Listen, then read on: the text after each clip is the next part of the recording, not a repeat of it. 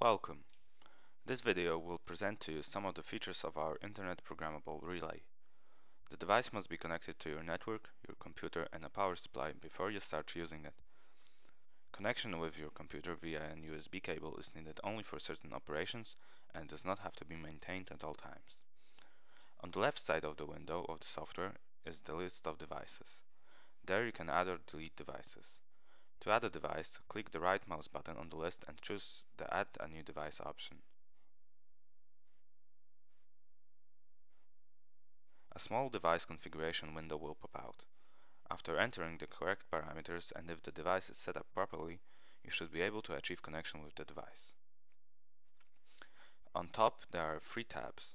Switch to the first tab, USB console.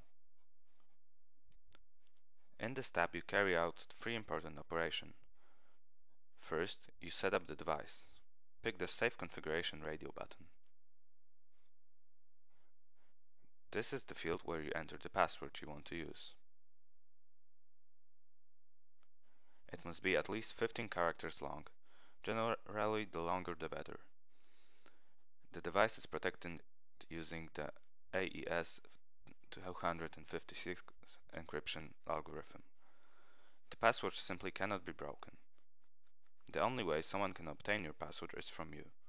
There is absolutely no chance that the password can be stolen from the device. When you double-click the field when you enter the password, an on-screen keyboard will pop out. This happens also when you double-click on any other fields where you enter text.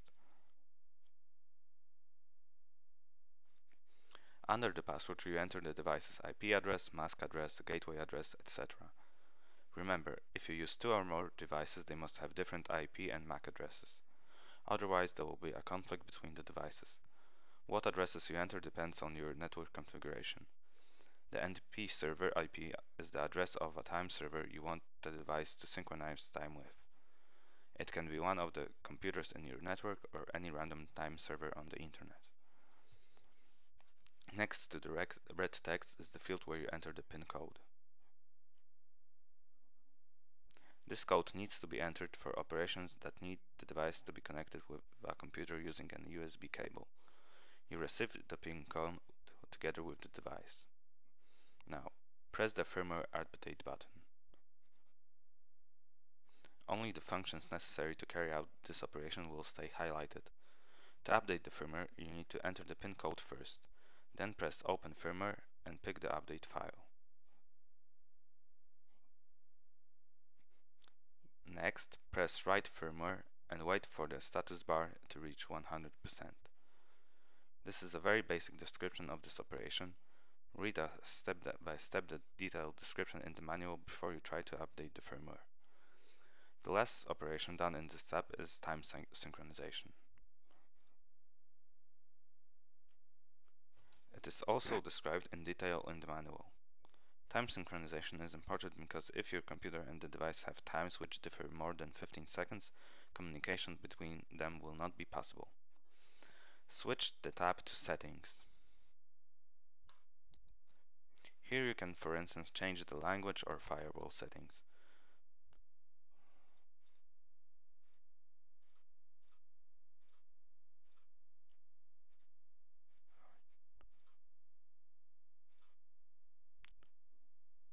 You can also save the current configuration or restore a previous one from a file. Now switch to the Device A tab. The layout of the window resembles the front of the device. On the bottom there is a field where you must enter the password to the device. Press Enter or click the Accept button to confirm the password. The password you enter here is the password you set earlier, not the device's PIN code.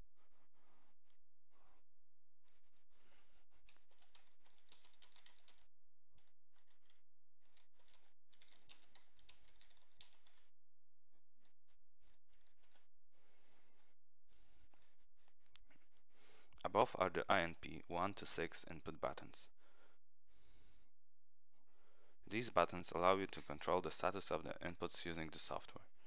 On the left of these buttons is the Astro Timer button. When you press it, the Astro Timer configuration window pops out.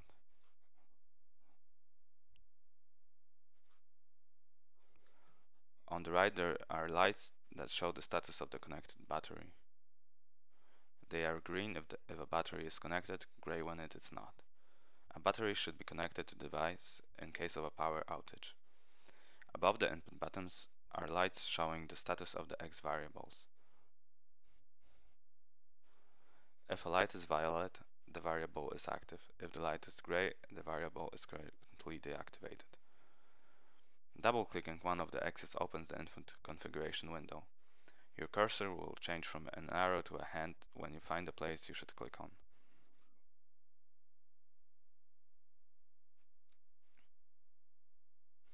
In the center of the screen on the left there are the main configuration and web server buttons.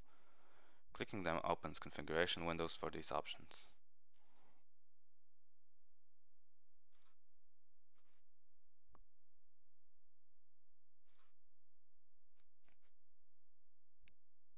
In the middle there is a screen showing a set of parameters. What parameters are shown depends on which radio button is selected. There are 4 buttons, therefore 4 sets of parameters can be shown.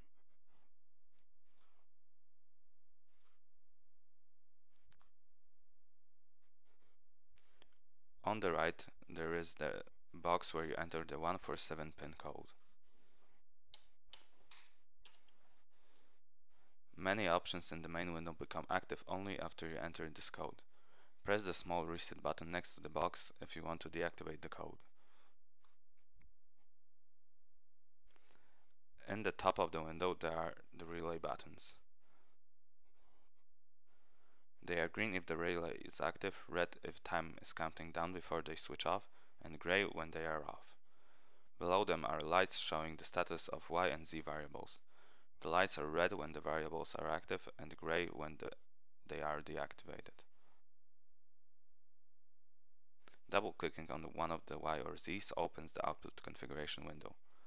Your cursor will change from an arrow to a hand when you find the place you should click on.